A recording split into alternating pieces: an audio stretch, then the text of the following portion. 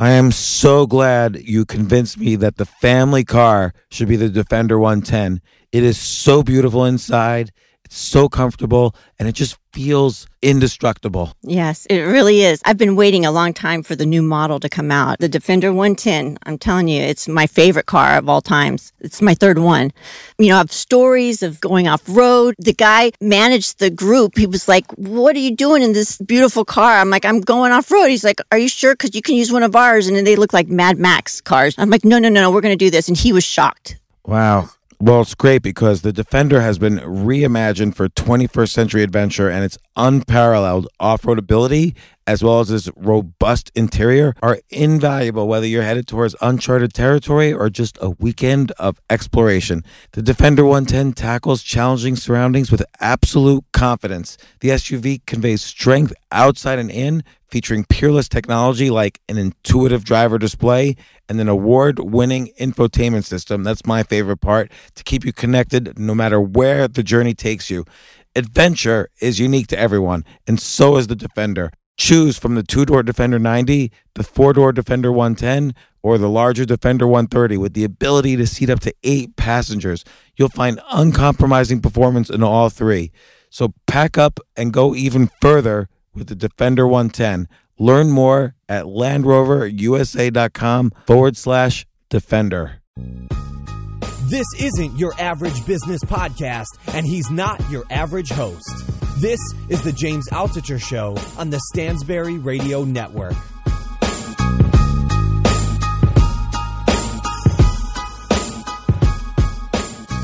I have one of my heroes on the podcast with me today, Matt Barrie. Welcome to the show. Thank you for having me. Matt, I don't think you even realize why you're one of my heroes. So I just want to explain to the audience, you're the founder and CEO of freelancer.com. And in 2006, one of the companies that you have since acquired, I outsourced the development of a website for just a few $1,000s, which I ended up selling for a huge amount just 8 months later. So I just love the whole impact that freelancer.com is having on the entrepreneurial economy. That's phenomenal. I mean, I'm a success story for you. That's great. I mean, what's really exciting about running a marketplace like ours, so for the listeners that are out there, I mean, basically we're eBay for jobs. We have 15 million users from around the world. In fact, we just hit that milestone 2 weeks ago, who have posted 7.5 million jobs. And the sorts of jobs that can be done on our site is really anything with a computer. So jobs like website design, James got a website built, for example, graphic design, translation, copywriting, and so forth. About 5 or 6 years ago, we had about 20 different categories of jobs. Now we have 750. So we have areas like aerospace engineering, genetic engineering, biotechnology, manufacturing, you name it. So really any sort of job that can be done with a computer. So Matt, let me ask you about that. What kind of what does an aerospace engineer do on freelancer.com? How does he become a freelancer? Well, it's pretty amazing, actually. You kind of think, well, our employers are primarily small businesses, consumers from Western economies, so the US, UK, Canada, Australia. The freelancers are primarily from emerging economies, so India, Pakistan, Bangladesh, Philippines. So you think to yourself, how is it possible that someone from an emerging economy is working in the aerospace industry? And then you look at the Indian aerospace industry, and it's huge. It's much bigger than Australia's, for example. So the sorts of jobs I've seen go through there, and every year it does blow me away in terms of the complexity and the sophistication of the jobs. They're really, every year it gets better and better and better. But I've seen things like computational fluid dynamics over an aerospace body. I've seen I think it was a California electric car company get a drivetrain assembly designed through our site. I mean, you do see all sorts of crazy things because you see in the developing world, they're just like you or I. So given opportunity and education, just as smart. Only I kind of call them PhDs, poor, hungry, driven.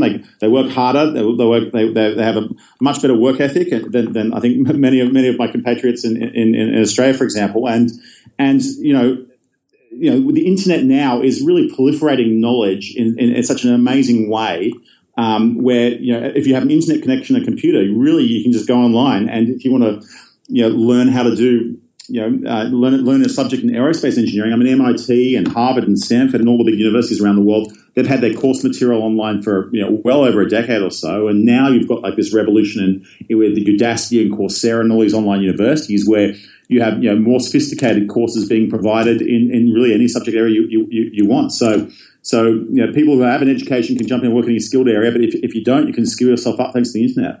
Yeah. So, for instance, as an example, let's say someone is feeling stuck and tired in their job, wants to work from home. Maybe they want to be around their kids more or whatever. They could use something like Code Academy or lynda.com to learn WordPress skills, and then suddenly they can list their skills on freelancer.com and they could bid for jobs and start making a living. That's right. I mean, it's a fantastic platform, not just to turn your ideas into reality. If you're an entrepreneur and you have an idea for a website like you did, to kind of get them done really cost effectively and quickly, but also if you're a freelancer and you want to, or you're in a certain career and you want to change career, or you have a hobby or a passion or an interest in doing something new, it allows you to really architect your career. So maybe for a few weeks you learn about web design and you work on a few websites. Then you maybe want to learn about mobile phone app development. You can do that for a few weeks, and then maybe you want to learn about music or something completely new, wearable computing, or maybe how to program for the Apple Watch that's now come out. It really allows you to kind of architect your career. And it doesn't matter where you are. You might be in a remote community or a regional community, and you can kind of work in these areas, which I think is really special. Right, and the flip side of that is, let's say I'm an entrepreneur and I come up with an idea for an app for the Apple Watch.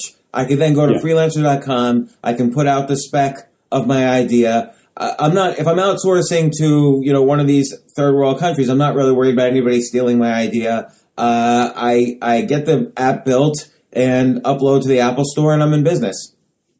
I mean, it's basically as simple as that. I mean, really, you're only limited by your imagination now. If you have that spark of an idea, that spark of creativity in terms of starting a business or developing a product or a service or whatever it may be, we take the time, the cost, and the hassle out of turning that idea into reality by connecting you with an online workforce. I mean, to get like an app built, for example, I think the average price for like an Apple iPhone app at the moment is around $650. So it really is quite inexpensive and quite low cost to kind of really get these things done. I don't think most people realize that. I think a lot of people think, oh, I'm going to have to spend $20,000 for an app. But like, I'll just tell you the example. Like, so when I started this website in 2006, first I wanted some designs. And so for a couple $100, I spec'd out the site and they designed every page of the site. And then I said, okay, implement it now, code it. And that cost me $2,000 to code the first version of the site. And then altogether, maybe I spent less than like $8,000 for a site that had millions of users ultimately. Yeah. And you mentioned in your blog, so you have a blog, Nothing Ventured, Nothing Gained. You haven't written on it in a while, but you mentioned one example where you saw an online store, I think it was selling like paints or whatever, and you decided to just completely duplicate the store and then also hire a freelancer to get you high on SEO, and then you started making like on average $300 a day in sales. So this is a long time ago. This is when I was. This is when I sort of really discovered the whole industry. Before I started freelance.com, I was using some of the small sites that are out there in the space, and I had this concept in my head of, in the future, could there possibly be companies that could exist that actually don't have any staff, where you've got a business model which works so well that really it's just automated. It's all run by software, and you can just generate revenue without actually having to employ anyone. So, I had this little bit of an idea. I found this website that did wholesaling of sort of art and craft supplies, and I basically just hired some freelancers to mirror that website, but just mark everything up in terms of a retail price. And then I used that retail. Every time an order was placed on the retail website, I basically sent an order off to the wholesale website who would just drop ship it for me. And then I hired a freelancer for about $350 a month to do customer service and just kind of deal with customer queries and update the site and keep it running and so forth. And in fact, I wasn't making a lot of money, but the model kind of worked. And could you have extended that, like to basically do 1,000 stores? No, I think I probably could have extended. I don't know about 1,000 stores, but I certainly could have extended that model significantly further.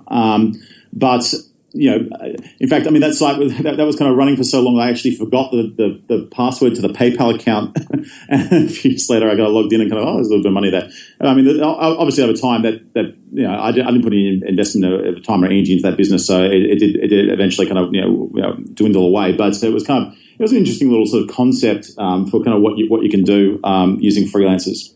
Yeah. So who right now would you say is making money, making a living, even by Western standards, on freelancer.com? Like, what kind of skill set? How do I, let's say I'm sitting in my cubicle and I'm stuck, and how do I now, let's say I have some skills, or I take some courses and get some skills. Yeah. How do I become a freelancer and start making a living? Well, I mean, the beauty about the site is everyone on the site is there to make money. So whether you're an employer, being primarily small business owners and startups and so forth in Western economies, or freelancers in developing world economies, you're there to make money. So if you're in the US, for example, you're probably setting up a website to do something. I mean, sell products online, or come up with a blog with some sort of model, maybe a membership model or whatever it may be. If you're a freelancer, you're there building a services business. So everyone is really there to make money, and so that's what's great is everyone's kind of you're dealing with a network of really entrepreneurs where on both sides you're empowering entrepreneurs. In the West, you're empowering entrepreneurs to help get things done with the workforce. On the other side, you're empowering entrepreneurs in developing economies with jobs and opportunity and income where it just doesn't exist. If you're in Bangladesh and you want to work in, say, SEO, for example, the jobs are very few and far between and they don't pay very much. If you're in the US, for example, really where I encourage you to how to use the site is to start a business. I mean, everyone's got ideas on how something that they kind of would love to do in terms of running their own business, and we really make it easy to kind of do that, right? So. But do you think also there's a trend towards insourcing, in the sense that if I'm in the U.S., I still might hire somebody in the U.S. and pay the higher prices just because it's easier to communicate, and I understand exactly what kind of work ethic I'm getting, and I can do due diligence and so on? Well, I think there are good reasons to actually hire locally and have employees. I don't think it's really. The reasons are really around communication or around the work ethic, because I think you'll actually find that the freelancers from emerging economies, actually the work ethic is way, way beyond what you'd actually get from a local provider. I mean, people are making their month salary in a few hours or a few days, so they're really just interested in, unlimited, whatever it takes to keep you happy, unlimited revisions, etc., and so forth. I think the key reasons to hire and employ people directly is if you really have something that's core to your business, like really like core intellectual property. Like if you're a software company, for example, and you've got some core algorithms or some core infrastructure, it might make sense that you need to have those staff locally to kind of get the business done. But there's a lot of things that don't need to be core. And there's a lot of things that get done a lot better if you actually outsource them. So, for example, if you kind of want to get a whole bunch of graphic design done for flyers or for brochures, or you want to get some internet marketing done, or you want to get translation done, I mean, these sort of jobs, it's much better to kind of just use the freelance model than to actually try and hire someone locally and employ them full time. Yeah, I'll give you a quick example. I recently took a best-selling book, a book that's on the bestseller list. And I used freelancer.com to basically hire someone to rewrite the book, but keep it exactly the same, but just change every word and move the sentences around a little so it's not plagiarism. And so I have and then I use freelancer.com to design a cover, and I use Facebook to A/B test different covers that I got off of freelancer.com. And the whole thing cost me about $3,000. I haven't yet released the book, but it's ready to go. It's just so easy. I mean, I saw another book that went through a few weeks ago. This is pretty crazy. So we've got two different ways you can get work done on the site. The main way that jobs get done is by posting a project, which is the traditional outsourcing model. So you type a short description of what you want done, you set a budget, you hit post, and people from around the world bid on it, and you can ask them questions and kind of pick who you want to hire and ultimately award them the job. But we have another model in which you can get jobs done, which is the crowdsourcing model, and this is where you put up a prize. And then people compete for that prize. So you might say, design me a logo. The prize is $50 or $100 or $10 or whatever it may be. And then people from around the world will contribute designs, and it's very interactive. You say, I like this, I don't like this, change the colors or whatever. And you can converge really rapidly to a great outcome. Now, the book I saw recently used the crowdsourcing model. And the book was a cookbook for designing recipes with saffron. And what they said was, I want anyone from around the world can submit a recipe to me. But you've got to put a nice photo with your submission, And if I like the recipe and I like the photo and I select it for the cookbook, I'll pay you $7. And it was in a couple of days that has selected 100 or 200 different recipes. And basically the content of the cookbook was done. You just didn't have to get it typeset and the cover design and so forth, which also is very easy to do on the site. But it's just amazing the power of crowdsourcing and how you can just really supercharge the business models and supercharge ideas for products. But if you think about creatively how to kind of build these things. So that's amazing. So then they can just upload. They have like a couple hundred recipes. They can upload that to Amazon. They can get SEO going on saffron recipes, and bam, they'll make their money back and then some. That's right. That's right. So what's like the craziest job you've seen outsourced where you said to yourself, I can't believe this was put on freelancer.com? Well, I mean, the stuff that I'm really, really, really excited about right now I think it's kind of crazy when I look at it. I guess it's not crazy in the sense of crazy, is the stuff that people are getting done in the manufacturing sections. So people are coming up with ideas like, I want to have a lawn sprinkler that connects to Wi-Fi that will connect to Twitter and Facebook and tweet certain things at certain times of the day as it's watering the lawn or watering the paddock and updating its status to Facebook and so forth. And what's actually happening is there's a lot of factories around the world in places like China that have spare capacity, and they've all got design teams. And what they'll do is they'll put their design teams onto bidding on these jobs and designing the product for you very, very cheaply. Because they'll say, if you want 5,000 units or 10,000 units by next month, here's the price freight on board to San Francisco or wherever it may be. So literally people are getting products designed with just a spark of an idea. I mean, there was a guy the other day that got he wrote in a little story and said, I had the most amazing experience. He was living in a dilapidated mansion, and he said his friends called it the Playboy Mansion, and he wanted to run a party. And he was in Australia, and he wanted to have these giant inflatable swans in the pool for this pool party. The problem is the only place you could find to buy them online was from the US, and because they weigh 3.5 kilos when they're deflated, it was going to be very, very expensive for the freight to ship them across. So he thought, well, maybe I can get someone in China to make them for me really cheaply, and I can kind of buy a bunch of them and sell some of them online and kind of get my swans cheaply rather than have to pay all this, hundreds and hundreds of dollars in freight. And so he posted a contest, again, the crowdsourcing model, saying, design for me an inflatable pool toy swan. I think he put up a prize of about $400 for that. These factories from around the world, including China, would bid on it, submitting 3D designs for the inflatable swan. And literally, he ended up buying 5,000 units, $5,000 worth of product, because that's the minimum order from a factory generally. He paid $16 per unit freight on board delivered to Australia. So I think it was about 400 units off the top of my head he got in his first order. He sells them online at giantswan.com for about $100 each. And he's built like this pool toy empire now, just sitting basically at home in his underpants or his pajamas, maybe as you are now, selling these things online. In fact, he's got a new product now called Giant Flamingo, which is giantflamingo.com. And he'll ship around the world these inflatable toys. And, the box design was I think, a contest that cost about $200 in the crowdsourcing model. The design of the toy itself was about $400. He sells it using Shopify. So he did a skin for Shopify, which I think was about $250 using freelancers. And really, I mean, this is an idea that he financed off the back of a credit card.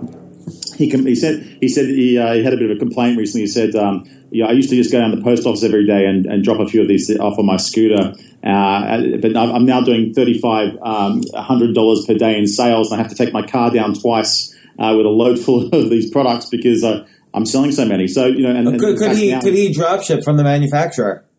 Well, they've offered to do that now. So that's exactly what he's done. And in fact, he's now moved to Bali, and he's just living the life. Sitting on the beach somewhere in Bali, selling these pool toys internationally, and it's all been financed just off the back of a credit card. That's incredible. Okay, tell me another story. Well, you're just like an entrepreneur storyteller. Look! I'll tell you a pretty amazing story, and this is a story about using freelancers that my major investor in the business did many years ago, and this is kind of how he made a lot of money at a very young age. He started a company called PC Tools, and they produced a software, an antivirus software program called Spyware Doctor. And he actually hired some freelancers. This is many years ago. This is about a decade ago. And he paid $1,000 to a team in India who just write some antivirus software. And he put it on downloads.com, and it became the number one download on downloads.com. So this product originally was $1,000. He would sell it online for about $40 per month. The business model was fantastic, actually. The way the business model worked was it was a freemium model. I think maybe some of your listeners might know that is. But basically, it's where you offer a free version of the product, which has some functionality in it. But then if you want to kind of upgrade and get a premium functionality, you have to pay a fee. So what would happen would be you would get a virus on your laptop. You would search Google for free antivirus. You would find Spyware Doctor on downloads.com. It would be free. You would download it. It would run on your computer for a few hours. It would scan for viruses. It would say, yes, we've found viruses. Would you like me to remove them for you? You would say yes, and it would say, please put your credit card in and pay $49.95 per year. He actually bootstrapped that business to $40 million a year in revenue with no external financing. He paid $1,000 originally for the first software to be developed, and the rest of the business was absolutely bootstrapped from that. He took a little bit of money in. He scaled up to about $100 million in revenue, and he actually sold it to Symantec for about $300 million. And that's kind of how he originally made his money. And then of course, he invested in us in the very, very early days, and he's made a significant amount of money after that. But this was a business that was basically started with a bunch of freelancers building a software product that cost $1,000.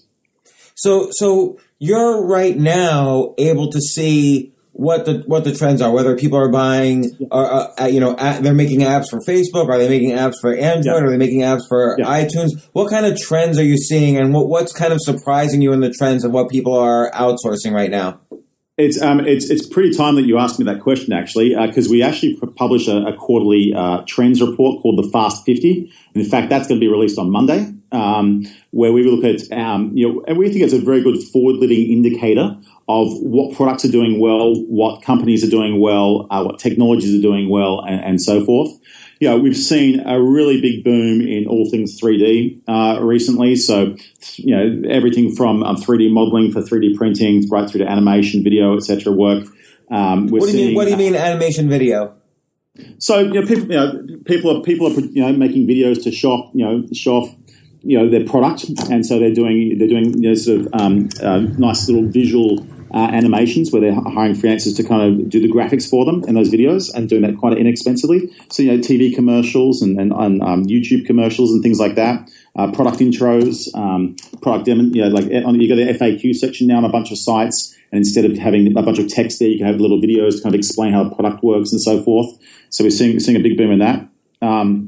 We've just added the Apple Watch category, so we're seeing. It's a very low base, but we're seeing a big pickup there. And what's an example of app for the Apple Watch? Like, how would I? Let's say I'm going to start trying to be clever with the Apple Watch. What direction should I think?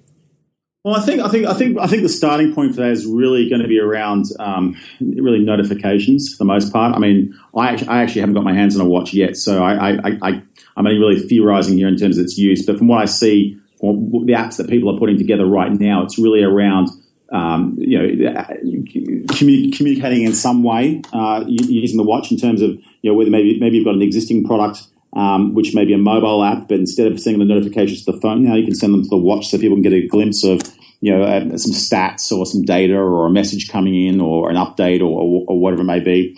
I see. So it'd be pretty cool. Like, for instance, if I have my Google notifications pop up every time my name's mentioned somewhere, I can now have it on my watch. Maybe on your blog you can maybe glimpse it. If you're selling products from your blog or your subscriptions or however you monetize it. Once in a while getting little updates of kind of how sales are going, or if someone submits a sort of a query or sends you a message through the blog, getting an update on that. Or traffic stats, or alerts if something if the blog goes down, for example, and there's a critical error, it's streaming in the messages from that.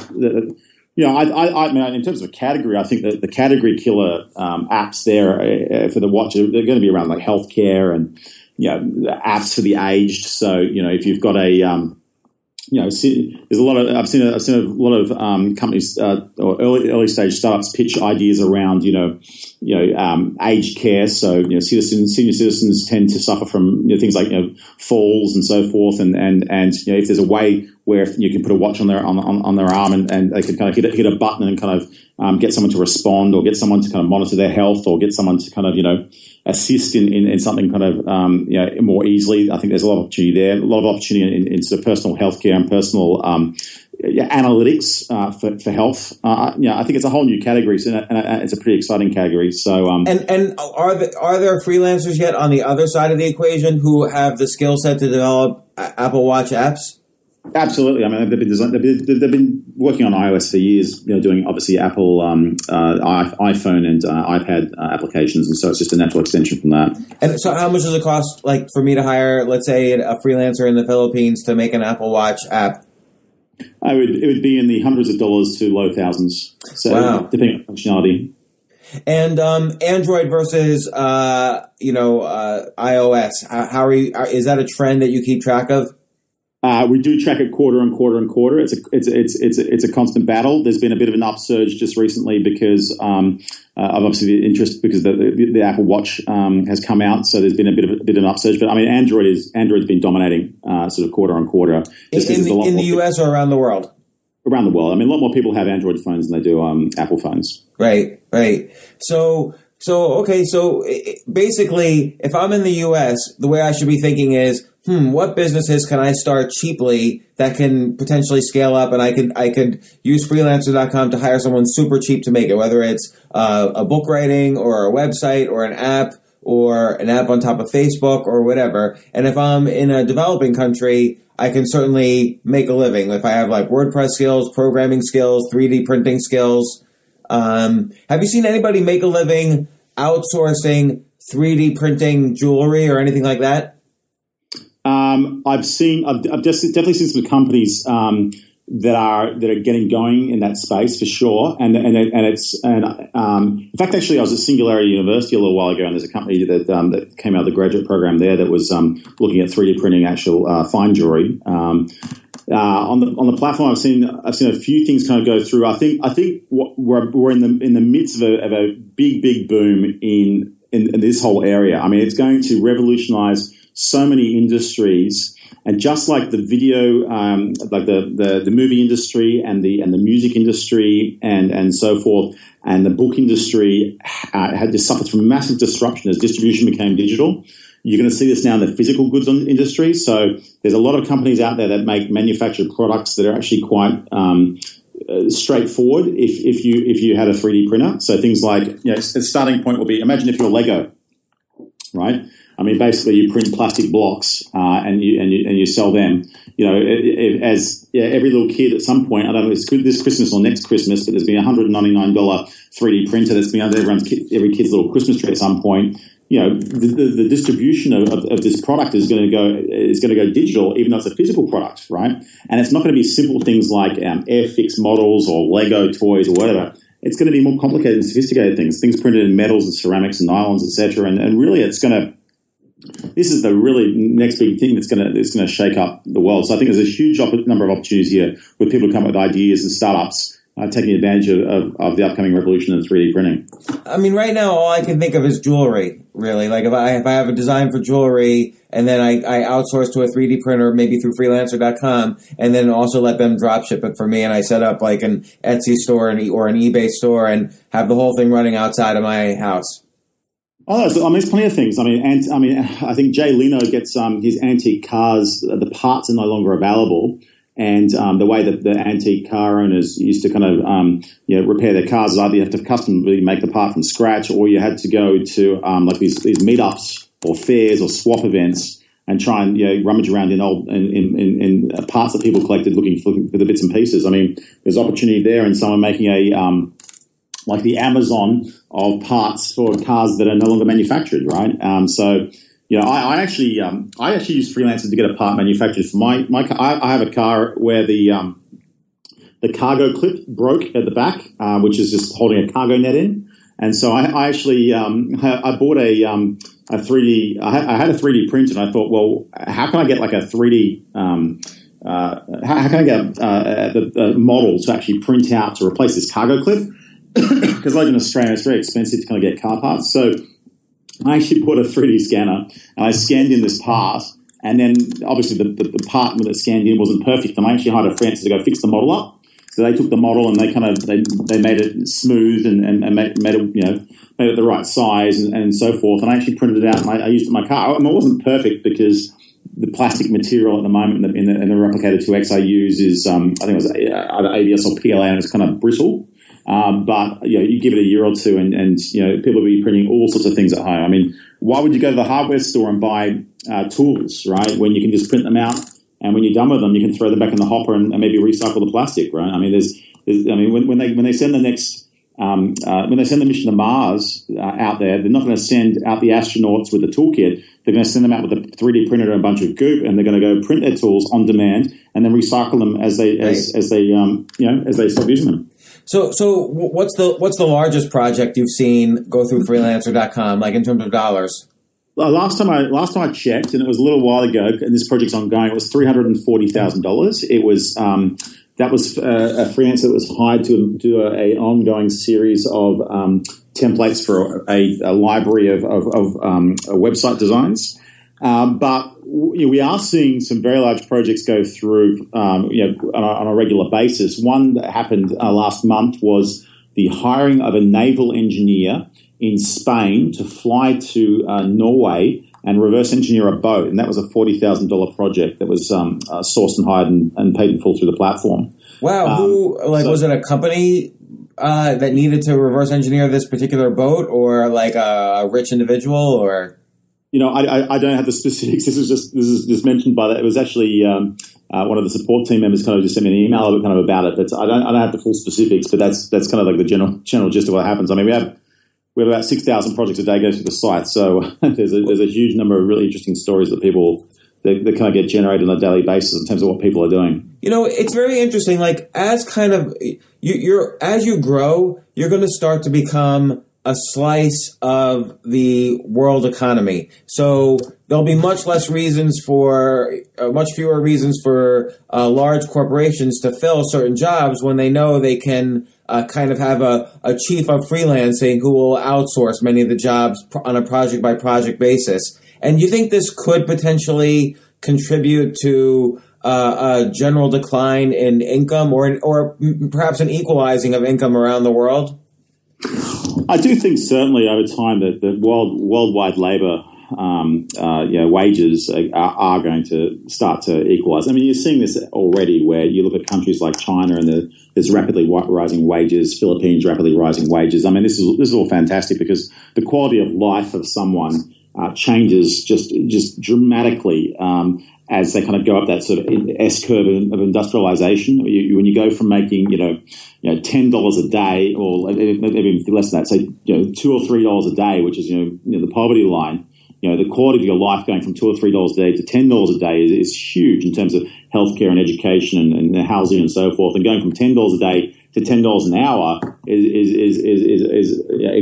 just a huge impact on people's lives. So, I absolutely do think that worldwide wages will start to they'll continue to rise in the developing world. Obviously the challenge in the developed world economies is to really move up the value chain, and in countries like the US and the UK and so forth, the big edge that the countries like ours have is really just the level of education of the population. And education always has been the lubricant of upwards mobility of a workforce. And I think that the key challenge and the key thing I think Western economies need to think about is really just to really ensure that the workforce is as educated and flexible as possible. And it's a challenge, but the great thing is that the whole wealth of human knowledge is now accessible through the internet, and you've got these great sites like Udacity and Coursera where you can learn a new subject pretty much for free or a very low cost. And so the way that education is going to be distributed globally is changing,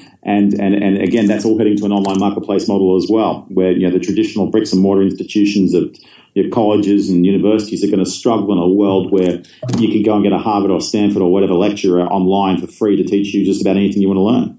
Why do you think so many companies still require that degree, given that getting the degree might not provide the skills necessary for a job, but many of the skills can be acquired now for, like you say, for free or for low cost? Yeah, well, for now it is a pedigree getting a bachelor's degree. But I'll tell you an interesting thing that happened a little while ago. And we hired an engineer from Poland to work full time here in the office here in Sydney. And he had just come across the country, and he submitted his transcript. In his transcript, he'd had a master's in robotics or mechatronics from a Polish university, but he also listed the 5 Coursera courses that he had done and the marks he had got for those courses. And actually, the team leaders of engineering that were interviewing him, actually, it was interesting to watch. They were more excited about the courses that he'd done on Coursera than they were about the degree. Because they said, I've heard about that course. That course is fantastic. That's got this guy's teaching it, etc. How is that? And they spent the entire time talking about the course he had done online rather than the actual degree he'd done, the 2 degrees he'd done. Gosh, I hope my kids listen to this podcast because I really don't want them to go to college. And I take courses on Coursera, and they're brilliant compared to what I experienced in college. Well, I mean, just like on Freelancer, you can architect your career. With Coursera, you can architect your education, right? So instead of having a 4-year bachelor's style degree where you go through a rigid, structure of progression, you can really just architect the education you want, right? So, maybe, I've done a number of degrees, and one of the things that's always frustrating when you're doing a degree at university is you want to enroll in the course that's over in the other faculty, and they won't let you because, it's the wrong course code or it's the wrong faculty or you won't get credit for it, etc. And the great thing about online learning now is that you can do that. You can just kind of pick a bunch of courses and kind of architect that path.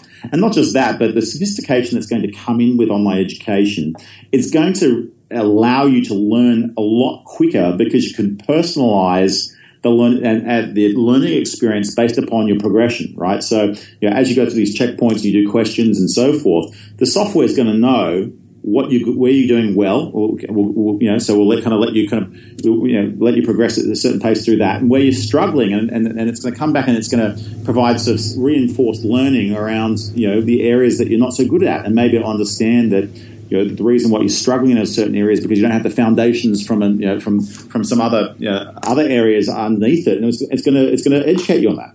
Well, I wonder if even freelancer.com could become a platform for that kind of education. So let's say I need to learn a certain set of skills about WordPress and integrating with a shopping cart. I want to outsource somebody to teach me those skills. Potentially you could be like a tutoring platform.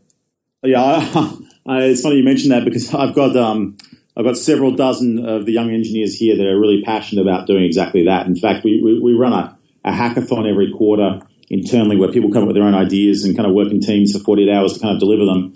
And, very often a bunch of the teams here work on things around education. Now, we do very little at this point in time. We do certify skill sets. You can do little multiple choice exams on the site in various areas and kind of get a badge to prove that you have some knowledge in a particular area. These are pretty basic certifications at this point, but I certainly do think that an educational offering and of course, with 15 million users, we could populate that educational offering with a whole bunch of content from the freelancers who are skilled in all sorts of technical areas and niches and so forth. So it is an exciting thing for the future. We're not doing it right now, but it is something that a bunch of guys here internally are really passionate about thinking about in the future. The other thing is kind of creating a sort of consulting platform. I don't know if you've probably seen Clarity.fm where I could post my skill sets and then say how many dollars per minute I charge, and then people arrange calls with me, and people can do consulting via that. Yeah. So I think that's an area that sort of LinkedIn's going to go into in a big way. So I think that if you want your $500 per hour taxation advice, I think at some point in the future you'll be able to go to like a LinkedIn profile and click on someone and get your pay per hour or pay per 15 minutes, etc. There's so many different ways you can get work done, right? You get work done.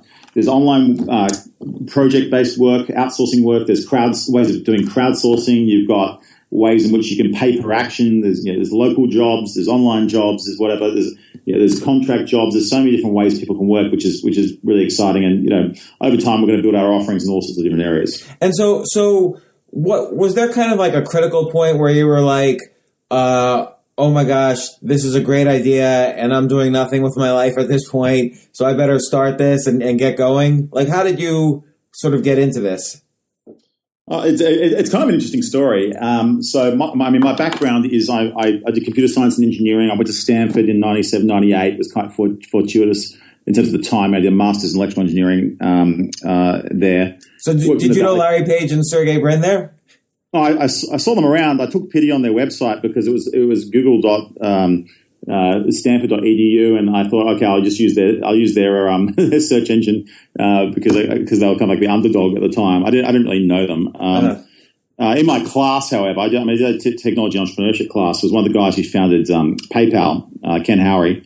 So you're right in the middle of the whole thing. It's kind of funny.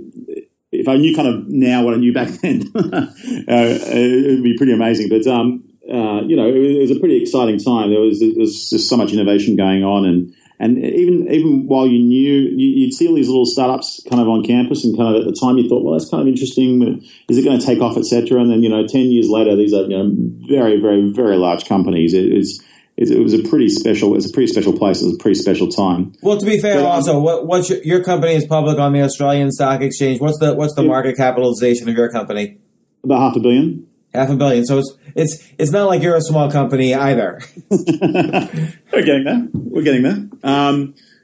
So the history behind how I started it was I actually came back to Australia and I worked briefly in venture capital, but then I started a semiconductor business. We're building some integrated circuits, and I ran that for 6 years, and it's one of these things where you've got great technology, you've got a great team. It's just that it's just way too early for market. We were building gigabit chips to scan network traffic in a world where there were no gigabit networks in the early 2000s. Today, that technology runs at 180 gigabit per second. I mean, it's just and the way we sold it was all kind of wrong. But that company ended up selling to Intel, which is great. I left that company in 2006 in December. 2007, 2008, I was kind of looking for something to do. I was working on a few little side projects, and one of the side projects I was working on was just helping someone with a website. Were you a little depressed at this point? Like you had just spent all these years building this semiconductor company, and now you're just working on people's websites? I was actually crushed, emotionally and physically crushed, because the business didn't actually sell to Intel until 2013. So I left in about 2006. It was, I was doing a couple of million a year in revenue at the time. I hadn't set the world on fire. I'd spent 6 years, heart and soul, sort of, really, really trying to I was probably too much in love with the product and not really thinking about it as enough as a business. We were selling this OEM into network equipment manufacturers. So, it was a very technical sale, which we were comfortable with. It's VP engineering to VP engineering at McAfee or LG or wherever it may be. But, you had to design a chip into someone else's product. I mean, the product might have an annual product cycle. You've got a 2-year then potentially sales cycle to sell the product in. And then you've got to design it in, which maybe takes up to 18 months. And then they'll ship a product. And because it's hardware, they're not going to put you in all the products. They'll put you in maybe a small product line. And, it just takes forever to kind of, the business model was all wrong. We should have made our own boxes and sold the boxes directly in an enterprise sales model. But, we were inexperienced in sales and we were a bit scared about that. So we kind of went down a different business model route. So there's a whole bunch of different failures there. But anyway, I was pretty crushed, but I walked out of a business that, it just taken so long to kind of get going. And, it's very, very tough to be an entrepreneur, but especially when most companies don't succeed or kind of limp along for a while. Right. And I was kind of looking for something to do. I was really just keeping myself sort of entertained a little bit, helping someone, few people build some websites, and I had to get some data entry done. So I had to fill in a spreadsheet with the name of a bunch of businesses, the email address, the phone number, the URL, etc. And I thought maybe I need to get about 1,000 of these in the spreadsheet. It's really boring work. The way you've got to do that is you've got to Google search for these businesses and then enter in the contact details. I thought, someone's little brother or sister would love to do this job. I'll pay them maybe $2 per row to fill in the details. It's about 1,000 rows. I'll pay them about $2,000. Surely someone will love this job. And, it just took, I spent 4 months trying to find someone who would do this job, and it was just impossible. I'll find people, but I'd work for half an hour. They'd tell me it's really boring. I said, yes, I know it's really boring. I'm paying you $2,000, right? I've got soccer practice. I've got exams. And then eventually, after 4 months, I just got really, really frustrated. And I posted, I did a Google search. I think I'd search for cheap data entry online or something like that. And I found this website called Get a Freelancer. And I looked at the site and I wasn't quite sure what to make of it. It looked like Craigslist. It was the ugliest website I think I've ever seen. It was just all these grays and whatever. It was just looked terrible. But it had all this activity on it. I wasn't quite sure what was going on. It seems like people were getting jobs done there, etc. So I posted a job and I kind of forgot about it. I walked away and 3 hours later I came and looked at my email and I had 74 emails in my inbox saying I'll do it for $2,000, $1,500, $400, $300, $200, $100. Wow. I thought to myself, no way. I've spent 4 months trying to get someone to do a job and there are 74 people willing to do the job. It's just unbelievable. And for $100, I'm willing to pay $2,000. And I couldn't find someone to do it for $2,000. Now they're willing to do it for $100. I thought this is ridiculous. This can't be right. So I hired a team. They were in Vietnam. The job was done in 3 days. It was perfect. And I didn't have to pay until the job was done. And I just thought to myself, wow, this was the real sort of eureka moment. This is when the light bulb was going off my head. And I just thought, this really solves a problem for me. Every great business needs to have a problem that's being solved, right? So did you never experience this with your old business? Like that kind of like excited sort of feeling? Where, oh my God, there's demand for this? I think in my other business, I had a really active imagination. I kind of thought, well, wow, this technology could do this and could do that, etc. But it was really just it was the grind. It was, you'd go and you'd meet network equipment manufacturers, you'd pitch the product, they'd kind of be half interested, you'd say we'll do a demo, etc. It wasn't this moment where it was like, wow, I can now hire an army with a credit card to do anything, right? And here I am, an entrepreneur, slightly crushed from my last business, right? Slightly demoralized, not really wanting to kind of go, after 6 years of I was, flying trans-Pacific flights, once a month for 6 years, just physically tired. I thought, wow, I can now start a business with maybe no employees, sit at home in my pajamas and just hire people so cheaply to do the things I can't do, right? Like I can program, but I can't do graphic design. So it's amazing. And I thought to myself, wow, and I was just thinking to myself, I could just build so many businesses just off the back of a credit card. And then I thought to myself, hang on a tick, this is kind of like an eBay for jobs. I thought, surely this is like a massive opportunity here. I thought, you have global marketplaces for products. Surely global marketplace for services is kind of an obvious category that no one really had thought about it at that point in time, really. And I thought, why hasn't eBay done it? Right? I thought, I need to get into this space. I thought, this is amazing. So I started a website called biditout.com and I hired freelancers off Get a Freelancer to copy Get a Freelancer. So, I'll do programming, they'll do the graphic design and this, that, the other. And after a few weeks, I got a basic little prototype up and running.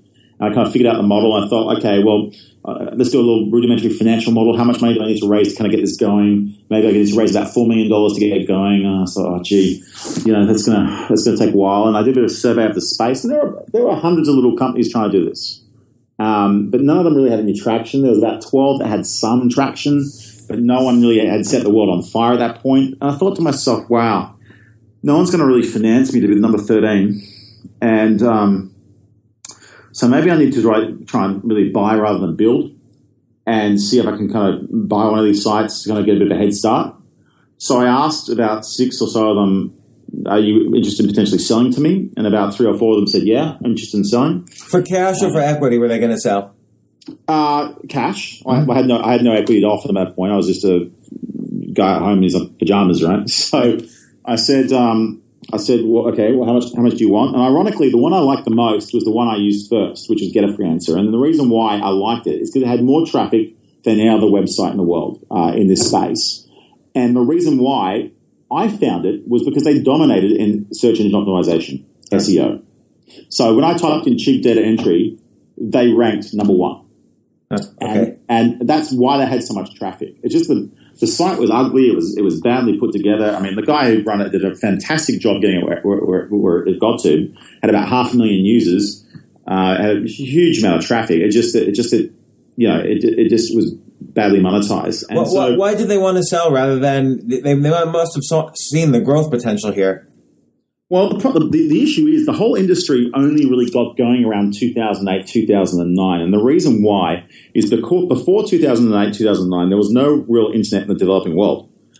So the primary driver of this business is wage arbitrage, right? And the fact that, you can get a website built for $100 that will cost you $1,000 somewhere else in the US, right? Mm-hmm. And before that, back in 1999, if you think about this industry, the value proposition was that website that's going to cost you $10,000 from the local web designer, you can get it done through a website where it will cost you $10,000 as well. But back in 1999, the internet was kind of slow.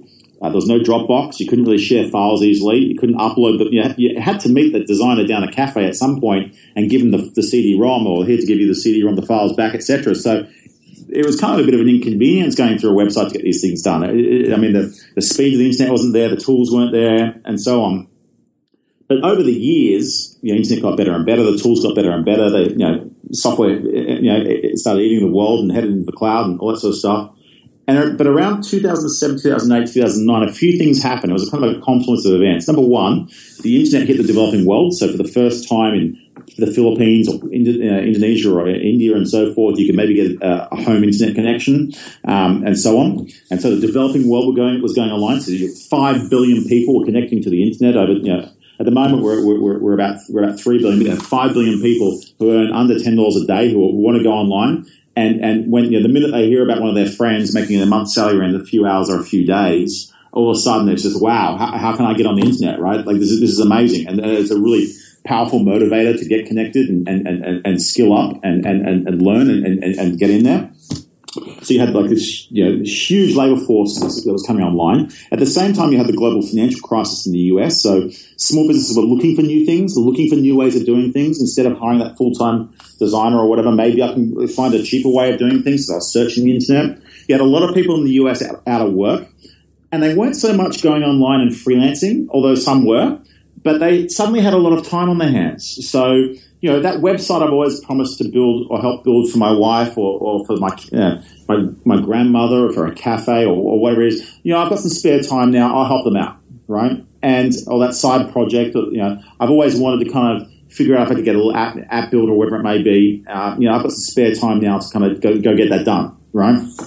And so you had demand suddenly coming and looking for new ways of doing things. You had supply coming online in a big way. The software tools were getting there. You had communication, voice over IP, things like that now. You could actually communicate and so on. And so the industry only really just started around that time. So all these guys who started back in 1999, 2000, 2004, they've been running their business for a long time. Like, so Get a Freelancer started in 2004. By 2009, it's spent 5 years just trying to get the business growing. And it was growing. It was just 5 years of hard work, being a little bit too early for the market. And, at that point in time, I said to him, how much money do you want? He told me the price. I thought, wow, that's actually less money than I was going to raise to start a business from scratch. So I may as well try and buy this business. Can I ask how much money? I mean, it's probably public. It's public now because we're a public company, so all this stuff gets disclosed in disclosure documents. It was $3.5 million.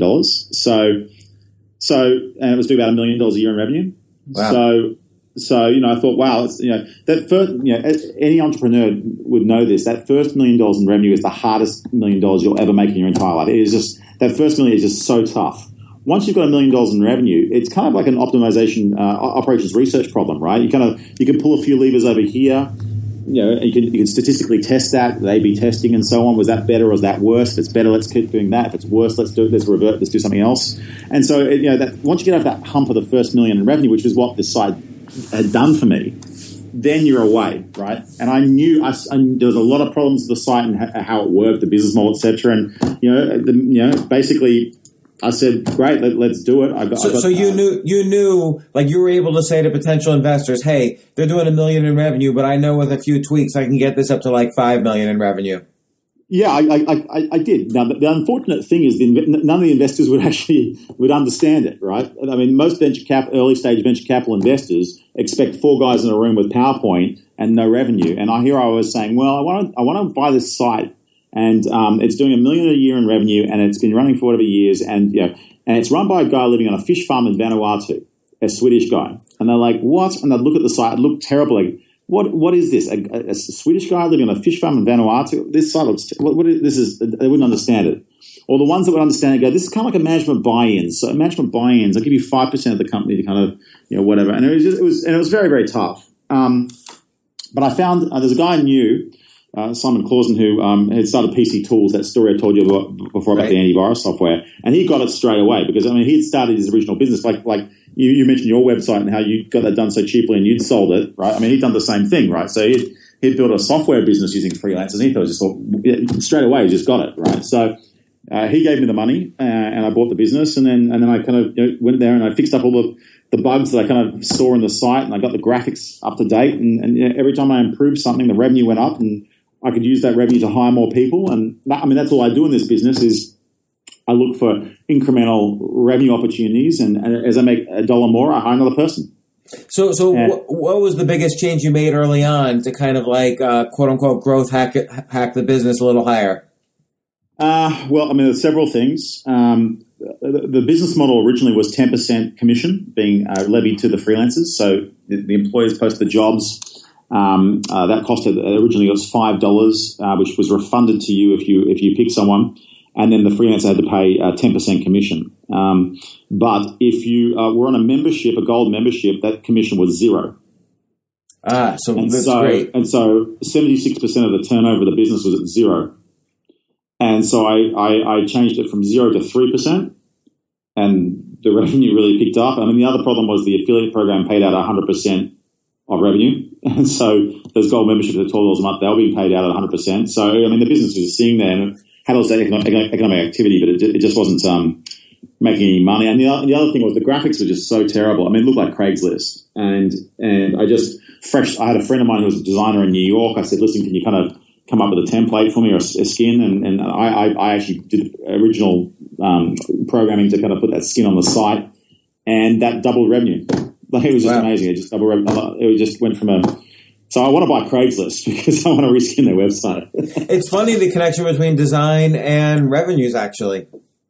Well, the amazing thing about being a designer is that the designers really have the opportunity to move right up the value chain, right? So the difference between Airbnb and $1 billion business and an Airbnb that goes nowhere is down to design. It's down to user experience, but understanding behavioral economics, understanding conversion optimization and so forth, and behavioral psychology. And let me tell you, if you're a designer today, designers are the hardest job function that for me to hire. I can hire engineers. That's tough. That's in tough supply. Data scientists are remarkably easy to hire. I don't know why. I would have thought they were really hard, but they're actually fairly straightforward. I guess because if you're a physicist, the opportunity is either you want to work at CERN or whatever and not be paid very much, or work in finance. And then, if you want to get to tech, it's a huge opportunity for data scientists. But designers, it's the toughest role to hire to get really good designers. And if you're really, really good at what you do, you're the guy or girl that's going to turn a business into a multi-billion-dollar business if you just get it right. Because a lot of the thing with distribution being online now of product or services, so you distribute through a website or an app or whatever, if that app is great, it looks great, it's got the delight in there, and you've really thought about how that app makes that user a better version of themselves, then that is the key. And you can translate that into the design. That is the key thing that will make or break a business in tech. That's really interesting. Well, this has been such a fascinating conversation, Matt. I'm really jealous, actually. I didn't go out there and buy Ghetto Freelance myself at the time. You were there in the right place at the right time. And you're right. I had the sense, too, this is a great idea, except I was using it to build businesses rather than buying the business itself. So you were very smart. Yeah, in anything, it's timing and luck. And I guess you had the insight. You had that wow feeling that, oh my gosh, this is real demand, because I'm feeling the demand. Yeah, you gotta have initiative, right? And I guess it was a combination of things. If I was 6 months earlier, it would have probably not have worked. And if I was 6 months later, they would have all been financed by venture capitalists or bought, and it would have gone. I was lucky I went in there early. And then the other thing I did was I I bought all the competitors. So, when I got going and I made a bit of money, every time I made $1, I basically hired someone that was smarter than me to help build the business. And then when I got enough cash to buy the competitors, I started with the small guys and worked my way up. So we bought 16, I think, marketplaces now, I think off the top of my head. Scriptlance was the company I used in 2006. Yeah, Scriptlance, Get a Freelancer, Rent-A-Coder, VWorker, Freelancer.co.uk, Donanza, you name it. So, that was another pretty successful strategy to kind of go there and buy out all the competitors before anyone else could. And then you went public, and now you're still growing.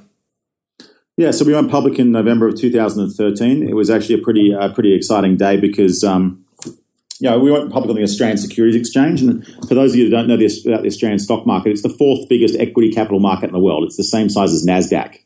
It's just that it's all in resources and mining for the most part, but it's done phenomenally well in financing the resources industry. If you go and start an early stage mining company, you don't go to Coal Hill Road and knock on doors and beg for a complicated preferred stock structure from a venture capitalist. You just go write a prospectus and you crowdsource the financing through the stock exchange, right? And you go on, you write a prospectus, you issue it to the market, and people fund it, right? It's a bit like Kickstarter for grown-ups, right? It's funny.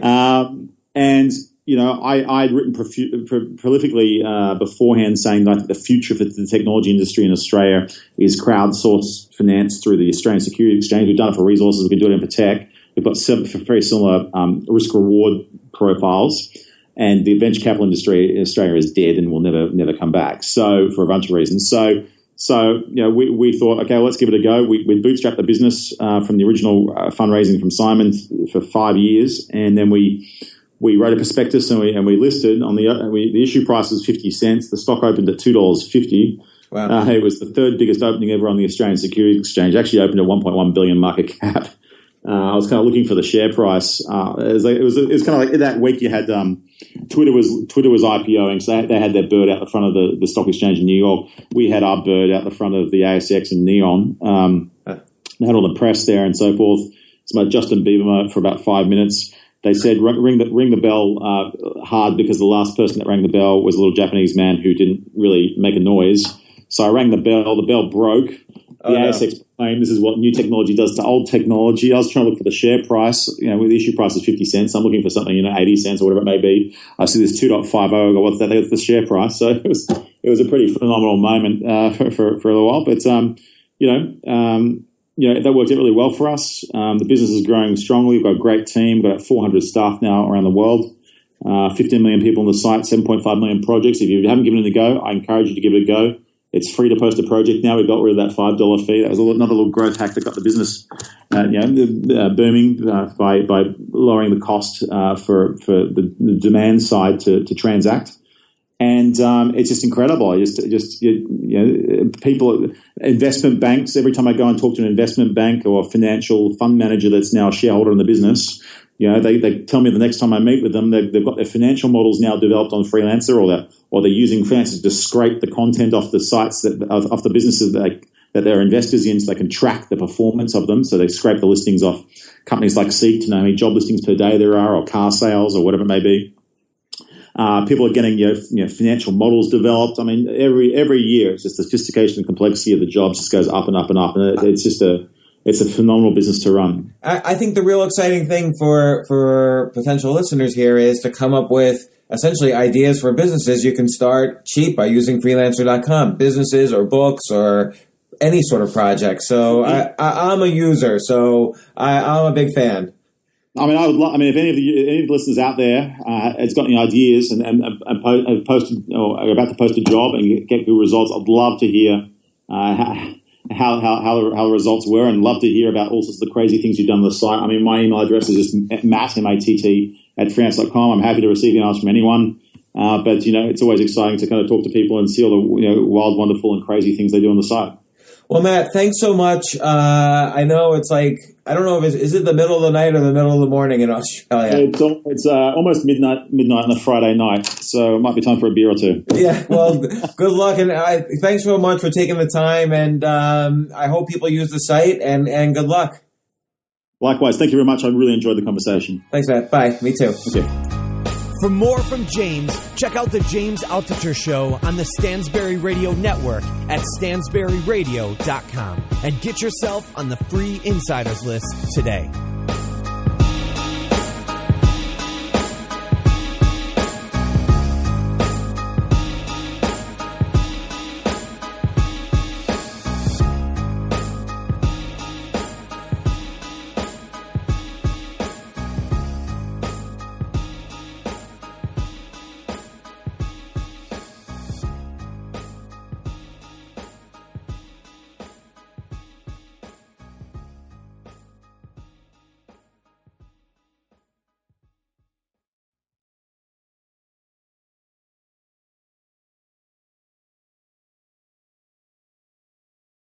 Powered by Snapdragon, the Samsung Galaxy S23 Ultra elevates your photography to epic new heights. Snapdragon processors deliver a color experience like no other, with sharp, industry-leading 8K video capture. You can also snap images in 200 megapixels, capturing more detail than ever. And those late-night blurry pics are a thing of the past, thanks to next-level night mode. Experience powerfully moving premium photography, only with Snapdragon. Follow us on Instagram at Snapdragon Official.